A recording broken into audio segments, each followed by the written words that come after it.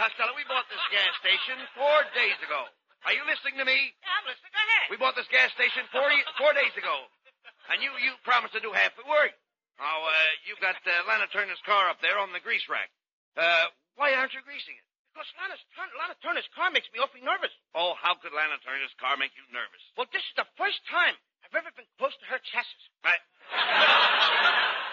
Look, they'll be after her car in a minute. Now, get it off that hydraulic hoist. And take it easy, please. Okay. All right.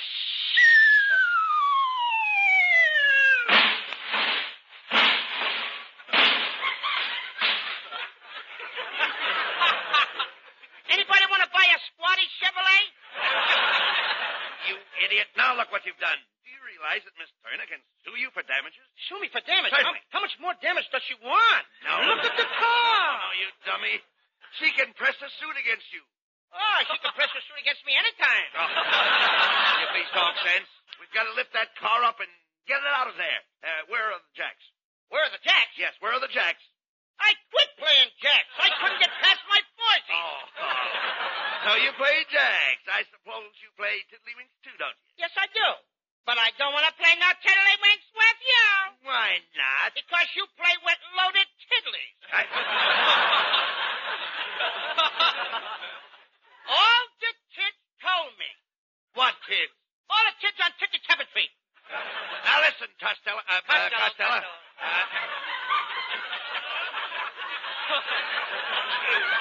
Look, I'm getting fed up with this. You haven't done a lick of work around here in 4 days. Oh, no. Only this morning I cleaned out that little pantry over there. Pantry? Yeah. That's not a pantry. Now he tells me.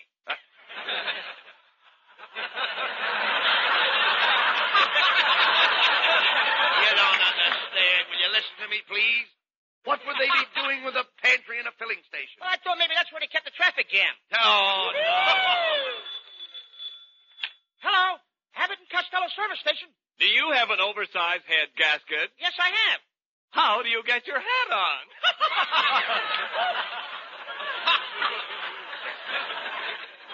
That was a very funny joke. I'll pull it on Abbott. Hey, Abbott, do you have an oversized head gasket? No, but I have a new pair of cast iron fender pants. Now, what am I going to do with the hat?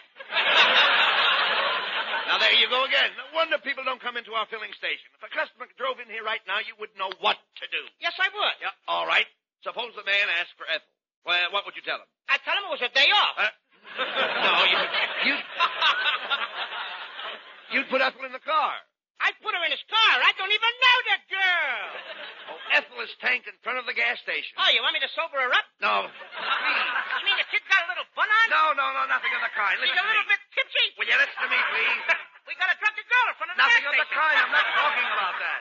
Look, if a man has a high-speed motor, he wants ethylene. He wants what? Ethylene. That's a new one on me, brother. He wants ethylene. And ethyl, there's two kinds, You mean he ethylene or won't take one? ethylene. Huh? He could give him ethylene. That's the one I better get to get the laugh. All right, well, get it that way. Get it the way you want. Go ahead. If he wants me to put ethyl on a diet, okay. Now, look. What would you do if a man drove into our gas station and his motor knocked? I open the door and let it in. No.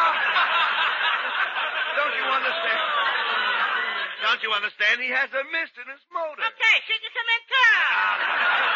Please, just a minute, will you please? The man's motor is missing. Oh, what are you looking at me for? I didn't take it. All right, I do go around taking motors, you know. There's other ways of making a buck. All right, I know that. Just forget about it. Look, wait a minute. What would you do if a man drove up with a flat tire? I would treat her just like any other lady. You don't understand. And self-service with me. I understand that. I mean a puncture, you nitwit. A puncture. Do you know what a puncture is? Oh, yeah. A puncture is a hissing sound followed by naughty words. Of all the dopes I ever met, that settles it. Take that uniform off and get out of here. Right here and now, I am going to sever my relations with you. What? Well, Yes. while you're at it, I got an uncle that we should cut up, too. He's No. the meanest man that I ever... You better stop me. He's the meanest Will man you I never ever... mind that? Listen to me. Okay. I mean you're through. Fired. Now get out of here. Go ahead. You mean I'm all washed up? You heard me. You firing me, Abbott? You are fired. Please, Abbott. Give me another chance. No, never. We're through. Oh, pilgrims. Pilgrim. Pilgrim. Pilgrim what? Just pilgrims. You stopped my progress. What? Oh, all right. I'll give you another chance. Now, get in that car there and drive it over to the wash rack. It won't start. I tried it. No, what do you mean it won't start? All you have to do is choke your motor. Do what? I said choke your motor. Abbott, do you realize what you're saying? Well, certainly. Choke my motor? That's all you have to do. Do I look like a boy that would choke his own motor? Listen, I don't think you even know where your motor is. Sure I do. She's home with my folder. Your folder? Your folder? Yeah, just taking care of my little brother and soda. Oh, stop that silliness. I don't think you ever had a car. Oh, surely I got a car, Rabbit. Only I can't think of the name of it, that's all. And all I know is that it ends with a ack. That's the name of my car. It ends with a ack. Is it a Pontiac? No. Cadillac? No. Now I remember. It's a Maniac. Maniac? Mm-hmm. Every time I drive down the street, everybody says, there goes a Maniac. You mean that old broken-down jalopy of yours? Do you call that thing a car? What do you mean, broken down jalopy, Abbott? My car's good enough for the Army.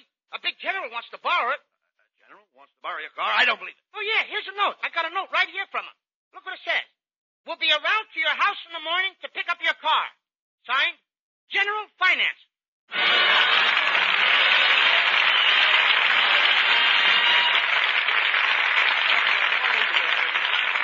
Costello. Hey, Costello, wait on that girl that just drove in. Hurry up. Okay, what'll it be, lady? I'm on my way to the movie studio. I'm working in a picture out at Om. Giam.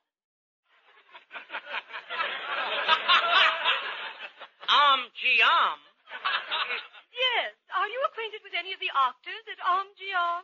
No, but I know the janitor at Republic.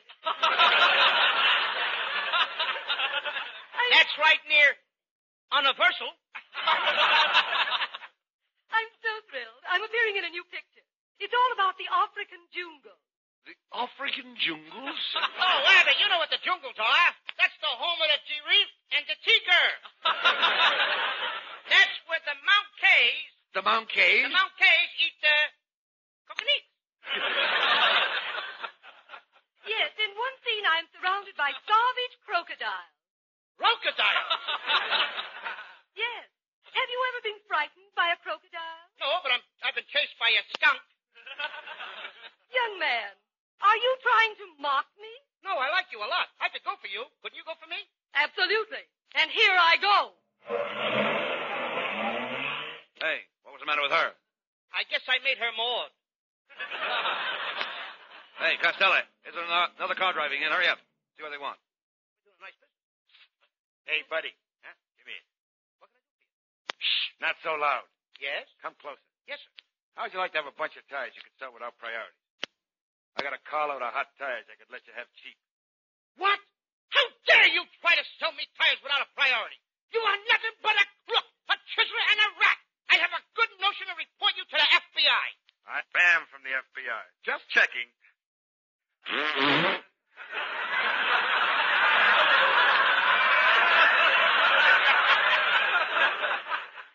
Must be using cheap gas. Uh-oh, Costello.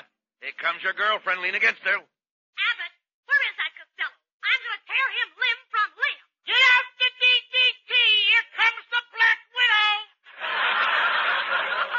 Oh, there you are, you inflated meatball. I asked you to put 5 gallons of gas in my car, and what did you do? Well, we were out of gasoline, so I poured in a case of 7-Up. No wonder my car burped all the way home. Costello, why do you do such things? Yes, when I got home, I was all broken up. Well, whoever put you back together again certainly did a swell job. All right, stop it, Costello, stop it. Oh, I'm sorry about your car, Lena, but I bought you a present. Here's a quart bottle of Channel number 5. A quart bottle? Mm-hmm. Costello, that's awfully extravagant. Why, a dram would have been enough. Well, I guess I'm just one of those fellas that don't give a dram. Hey. Hey, Lena, and here is a garlic lipstick to go with the perfume. A garlic lipstick? Yes. When I want to kiss you in the dark, I just inhale and come in under beam. Oh, Costello, I'm fed up with you. Goodbye. Now, Lena walked out out on me, too. Everybody's getting mad at me. This is certainly a busy day. Hey, another car just pulled up to the grease rack. Hey, Bud. Why, it's Ken Niles, and Mrs. Niles is with him. Hello, Mrs. Niles. Hello, Mr. Abbott. We came over to try your new station. My, I see you have a nice stack of tires there. Oh, my mistake. That's Mr. Costello. Get out the brass knuckles, kids. This is the main event. Now, you wait a minute, Costello. Don't you start any fights with my wife. You keep on this, Kenneth. I wear the pants in our family. Gee, I thought you said I could wear them tonight. Well, Mrs. Niles, what can we do for you? I want to leave my car here to be greased. I'll pick it up in the morning. Come on, Kenneth. I want to get home. You know, I just had my hair washed. Gee, your hair looks lovely. No kidding. I could tell you just had it washed. Oh, you could? Yeah, the laundry tag is still tied to your bangs. You'd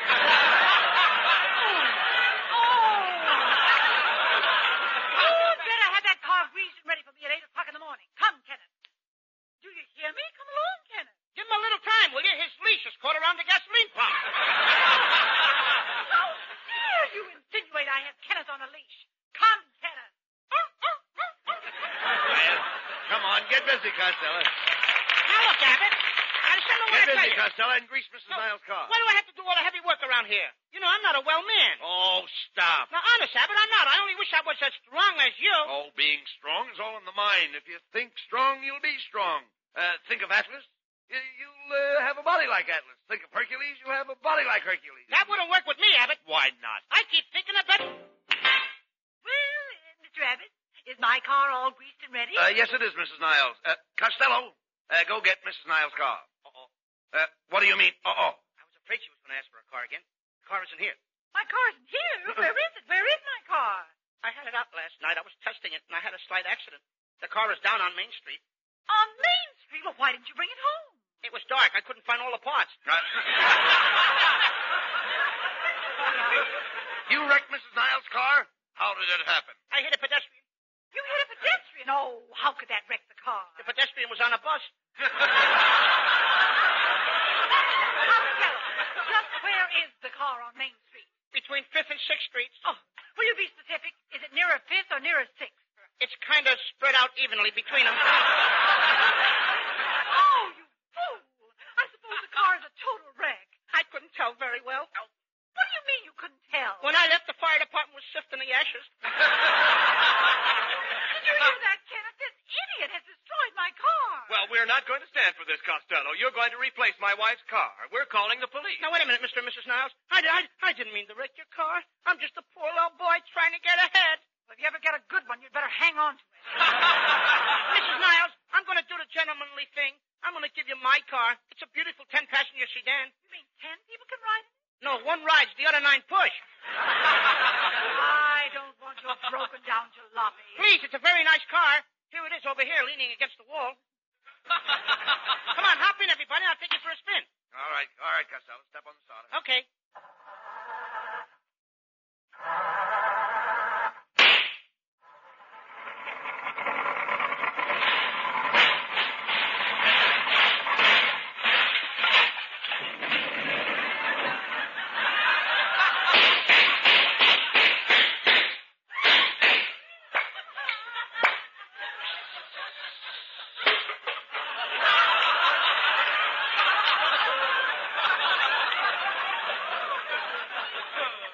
The oil is too thick. Will you get this tin can going, Costello? Costello, watch where you're driving. You're up on the sidewalk. Oh, you're People a don't stranger. drive on the sidewalk. Oh, you're a stranger in California, eh, Bud? Look out. Look out. Give that pedestrian the right of way. Okay. Ah! You big fat dummy, can't you see where you're going? I got you, didn't I? Costello, you blockhead, you bumped into that woman. You told me to. I did not. I said give her the right of way. Oh, I think it says give it to her right away. Oh, here comes a motorcycle cop. All right, pull over to the curb, you. I'm Officer Mellonhead. What do you think you're going to, a fire? Hey, Abbott, there's a fire. Come on, let's go see it. Costello, there isn't any fire. This guy just told me there's a fire. I did not. I just asked you if you were going to a fire. Sure, I'll go. I like to watch fire. Listen, Shorty, there isn't any fire.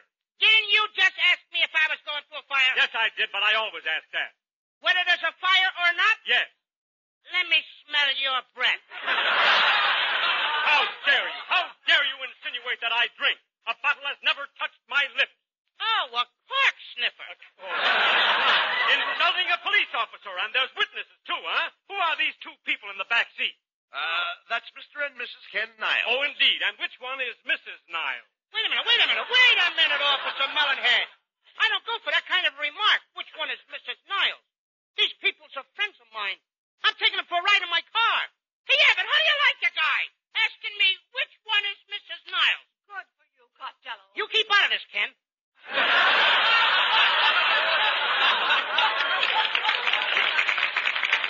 that's your attitude. Well, I'll fix you. Officer, this man wrecked my car, and now he's trying to palm off this old pile of junk on me. Oh, he is. Is he trying to swindle a woman? Costello, you're going to jail. You are, Costello. You've got yourself into it again. Well, what's the matter with you? I guess I'm just a failure. I'm the kind of person my mother don't want me to associate with. I'm just an onion on the hamburger of life. I'm just a piece of flotsam going somewhere to Jetsam. Well, Costello, what are you going to do about the car you wrecked? Mrs. Niles, I'm going to do the decent thing. I'm going to get you a brand new car. What kind of a car are you going to get her? I'll buy a brand new Ford. What's the matter with a Chevrolet? Nothing. Let everybody buy Chevrolets. Just Chevrolets, huh? They shouldn't buy any other car, huh? Let them buy Buicks, Cadillacs, Pontiacs, Oldsmobile, Dodgers, Studebakers, Nashes, Packards, Hudsons. Sure. What do you care if Chrysler starves?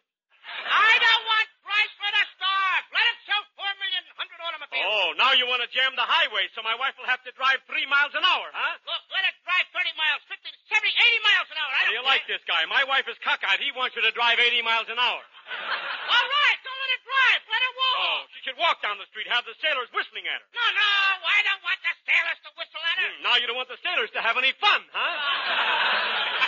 Let the sailors have fun. Go on, I know what you're thinking. Go on, say it. My wife kisses every sailor in town. Your wife don't kiss every sailor in town. Oh, you know the ones she kisses, but you won't tell, huh? Wait a minute, Melonhead.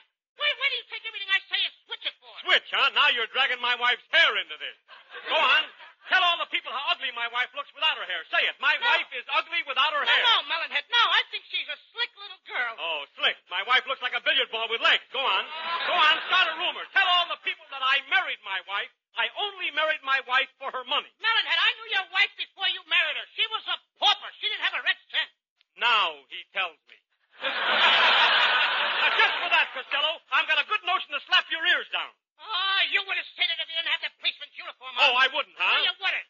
No, I'd like to see you take that coat off. Oh, I'll take the coat off. Go on, take it off. I'll take it off. Go ahead, take it off. Okay. My coat is off. Now. Well, now what have you got to say? Did anybody ever